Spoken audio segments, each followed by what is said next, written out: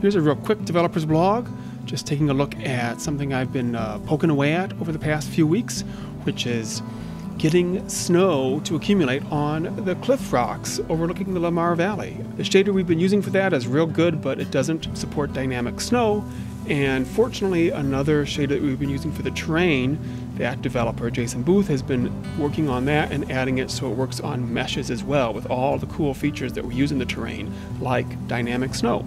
So, been switching over to using that shader, which has a lot of advantage in itself. It lets you mix multiple textures more readily. It has techniques that you have real high resolution textures up close, but the rocks also look good at medium and far distances. It's just a great thing. We've got some really nice looking cliff rocks now. I'm really happy with how these are shaping up. Let me trigger a snowstorm here. The snow will accumulate on it. And that's just that extra touch that a lot of people noticed. Why is there no snow on the cliff rocks? Well, there will be in the next update.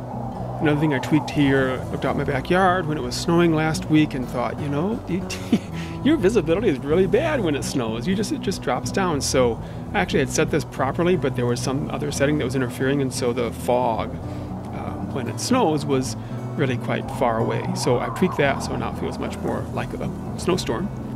So let's run around here a little bit to get some views of these rocks. So still some tweaking to do, always tweaking to do, but it's coming together. I think it's going to add a lot. If you like to hang out on the cliffs during those snowstorms and really appreciate the vastness of the Lamar Valley and Specimen Ridge and Amethyst Mountain. Now this is not available yet. It'll be coming in the next update.